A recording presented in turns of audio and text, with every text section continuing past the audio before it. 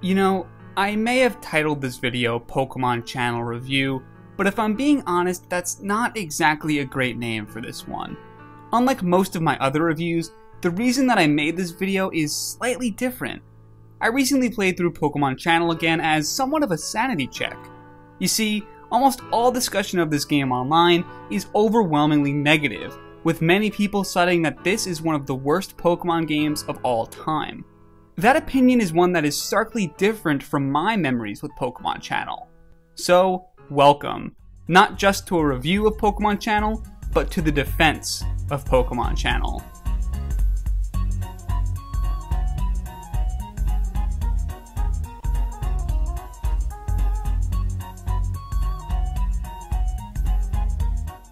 I think what helps ground this somewhat obscure 2003 Pokemon game is looking at it as a sequel to the N64's Hey You Pikachu. It was made by the same developer, Umbrella, and broadly speaking, it is the same kind of game, in that it isn't much of a game at all, in the traditional sense. Pokemon Channel is a digital pet simulation, where your digital pet is Pikachu, but Umbrella decided not to go with a microphone peripheral this time as its main gameplay hook. Instead, the real focal point of the game are the Pokemon channels that you watch on your Pokemon TV.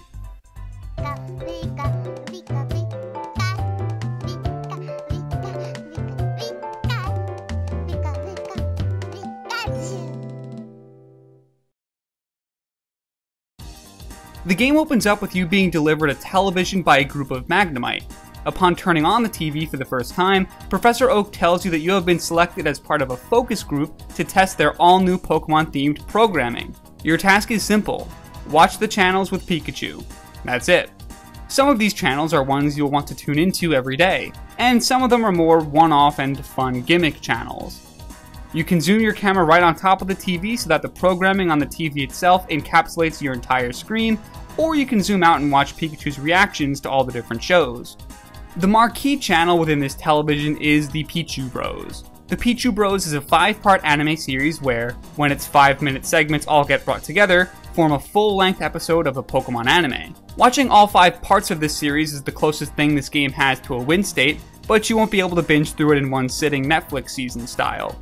The later parts get divvied out to you over the course of the game as you progress, so you'll need to watch some of the game's other channels to pass the time. Unlike Pichu Bros, most of the other channels feature some level of interactivity with the player.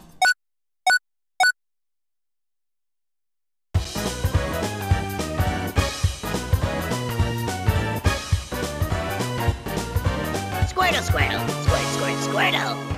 The shopping channel with Squirtle is going to be one of your daily go-tos. It's framed as a teleshopping QVC equivalent where different merchandise gets cycled in each day. The merchandise may be collectible Pokemon cards that you can store in a binder, custom televisions with their own visual filters, or miscellaneous toys and knickknacks to decorate your room with.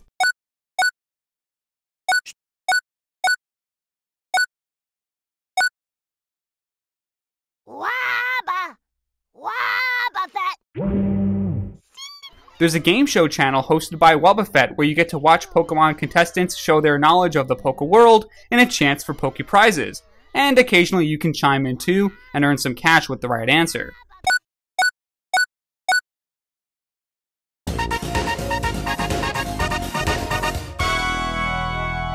There's a news channel where all the latest current events get read to you by Psyduck, and on-site interviews get conducted by Meowth. A zero! I see. And there you have it.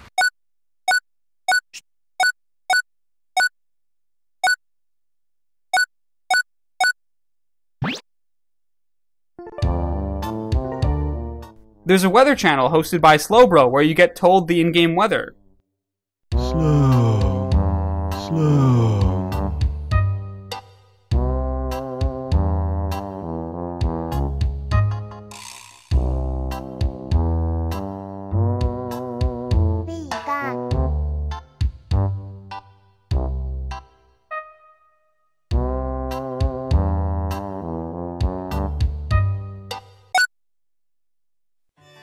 If the clips you've seen so far are any indication, even when the game is at its most interactive, it's still a relatively passive experience, and I totally get why a lot of people find that off-putting. but I wanted to get this video out there to let you know, if you go into this game with the right expectations, this game is charming as hell. I think part of it is because of how unique it is. Pokemon Channel feels like it's an experimental project, yet at its center is the most profitable media IP in the entire world.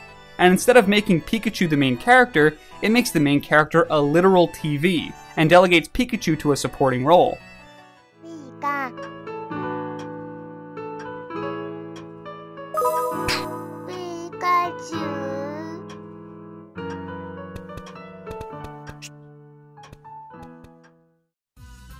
The TV and its channels are going to be where 90% of your attention is spent, and that time spent has some in-game rewards too.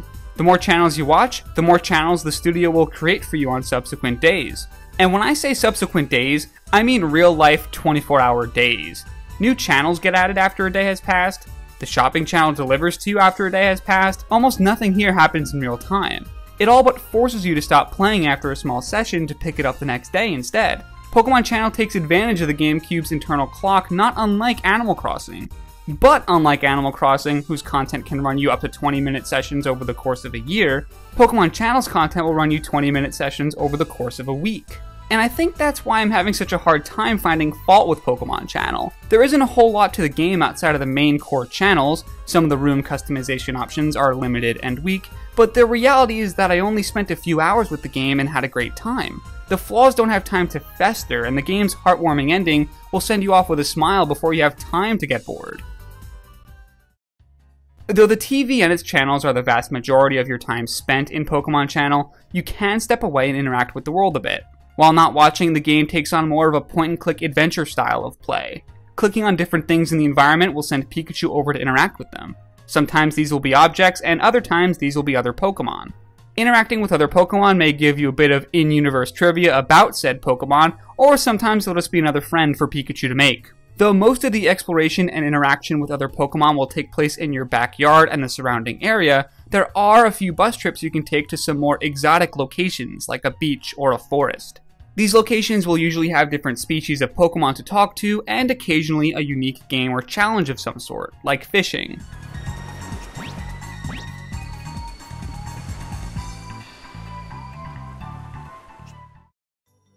Pokemon Channel is a game about the little things in life, like watching TV after a day of school, and more than just the programming itself, but the bumpers and commercials in between too.